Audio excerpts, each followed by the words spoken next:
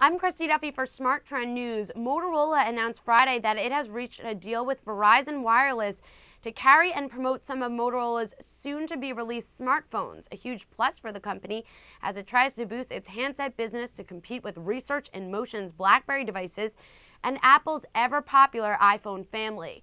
Motorola's co-CEO Sanjay Jha opted to use Google's Android OS for last fall's Droid phone and will do the same for two of its upcoming mobile devices slated to be released this July. The Droid version is not owned by Motorola. However, with Verizon as the owner, carrier Verizon passed on Motorola and instead chose Taiwan-based HTC Corp to manufacture its new Droid Incredible.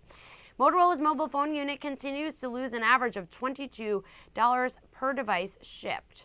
I'm Christy Duffy for Smart Trend News. For more on that report, visit our website, tradethetrend.com. You can also find more news and market analysis on our YouTube channel, Trade the Trend.